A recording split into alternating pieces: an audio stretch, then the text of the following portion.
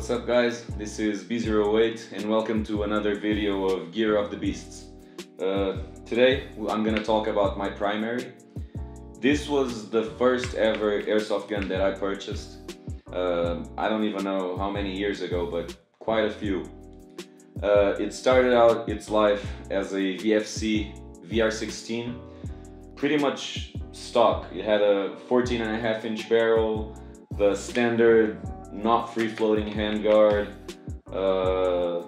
crane stock, pistol grip. It was a pretty fixed iron sights also.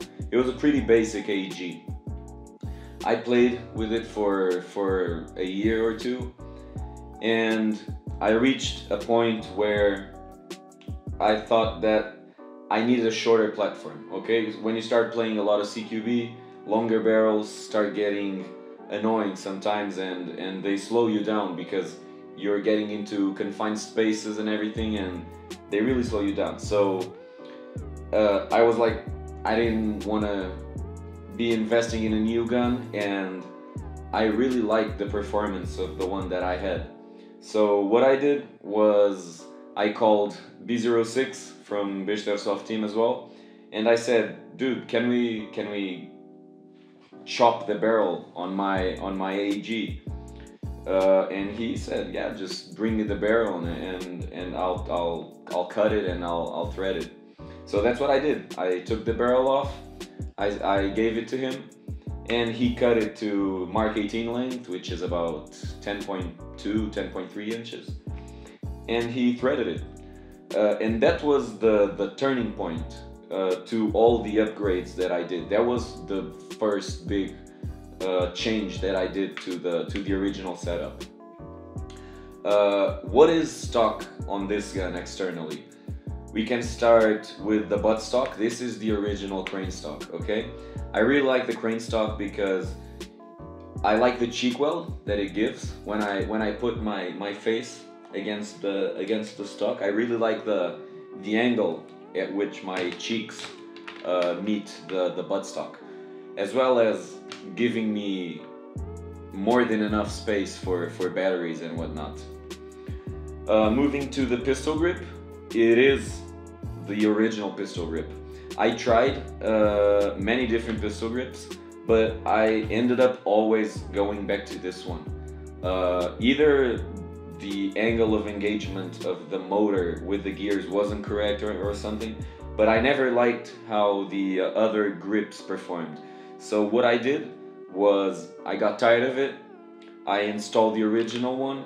I removed the finger groove and did a pretty basic stippling job, my first ever as well. So I mean, I'm pretty happy with it. It's comfortable for me, and I keep the original angle of the motor with the gearbox, so it gives me the best performance. Now here I run backup irons. These are Magpul Bus Repros, okay, for red dot. This is a Aimpoint Compen 3 replica. I don't know what brand it is, but it works pretty good on a Wilcox mount replica as well. Let me just say something. There's a lot of guys out there who are running their AEGs without sights. Don't be that guy. Like, this is really important. Most often you will not see the trajectory of your BBs. You need a red dot, and you need a red dot that you can trust. Something that you can place your dot somewhere and be sure that when you pull the trigger, that's where your BB is gonna go. Like, everybody has seen that guy at the field who's like lobbing the BBs in and he's not even looking, and he's like, oh, I hit you or something. No man, that doesn't work with me. I used to run the Tactical Universal Clip. It's basically a metal rod that bolts to your buffer tube, and then you have the other part on your vest, and the weapon clips to it, and it's really comfortable for when you're waiting, when you don't want to be carrying your gun on your hands. But I quickly found out that it wasn't the best option for me. I really like to climb stuff, put my gun behind my back and do something, and I really felt the need for a sling. So that's why I have a sling swivel here for my Ferro Concepts Slingster, which is, in my opinion, the best sling out there. And now it's all I run. It's all I run. The sling is more than enough for me. To keep on going, this is a replica Surefire M600 flashlight. It's not really bright. I don't even know how many lumens it puts out, but I mean it's enough for those situations where you're in the dark and you need to search a room, or you're looking for something, or even when you turn it on to just see the trace of your BBs. It's more than enough for that. Next, this is a replica pack box, pack 15. I have it on here mostly for looks. Also, it has gotten swapped out for a run cam to serve as a zoom cam. You may see footage of that in the future. For grip, I have a Magpul MOE, if I'm not mistaken. Front grip, I don't like to grip it like this. It's pretty much, it serves as a backstop for my hand, and I grip it like this, and that's behind the pack box that I have the pressure pad for my flashlight. To keep on going, up front I have a flash hider suppressor combo. As many of you know already, in Portugal we have this law where 10 centimeters of the barrel have to be painted bright yellow. So what I did was I got this 3D printed, and I have a suppressor cover, whatever you want to call it, that just sits on top, and it hides the yellow so that I don't get spotted on the field. To carry all this in the front, I have a Mark 18 style handguard. The story is quite funny. So when I chopped the barrel, I had a longer Noveski style rail, and I had a friend who had a Specna Arms Mark 18, so he wanted to make it longer, and I wanted to make mine shorter. So one time I was talking with him, and we just decided, let's swap rails. So that's what we did. I kept his, and he got mine. I'm pretty happy with it. It never gave me any problem. It's rock solid on here. So yeah, that's the externals basically. Now, talking about the internals.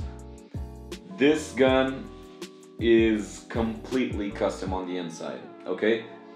For those of you who just got a new gun and are looking to upgrade, you don't need to upgrade all at once, okay? This gun has been a project since the beginning. Since the first upgrade I did, I kept upgrading it, but not all at once, okay? So I would say the main parts that you need to upgrade on any pretty much standard AEG are the inner barrel, which I have a Mad Bull stainless steel 603 inner barrel. The hop up is the stock chamber, but I have a Prometheus flat hop, both bucking and nub. They come as a combo. On the gearbox, what I have is 13:1 gears, high speed gears by SHS. I also have by SHS a steel tooth piston.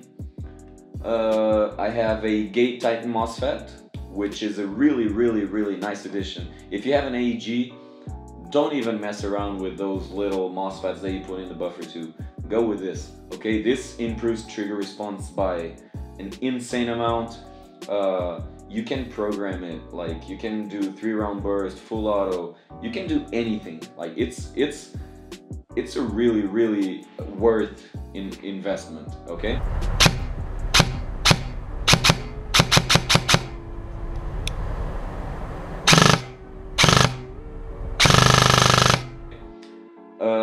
what I also got to go with it was this flat face trigger, which I really like. It doesn't add to the performance of the gun or anything, but I really like the feel of the flat face on my finger when I shoot it.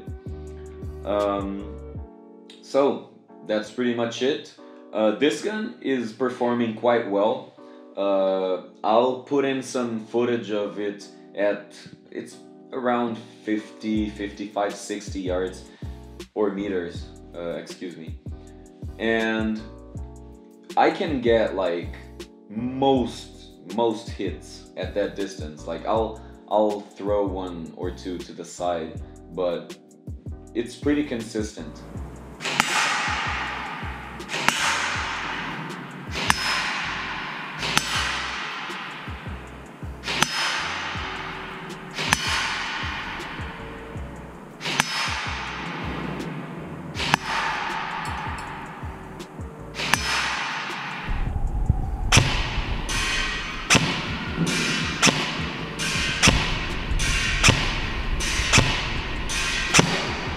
So this was the review of my AG, my VFC VR 16 Mark 18 length.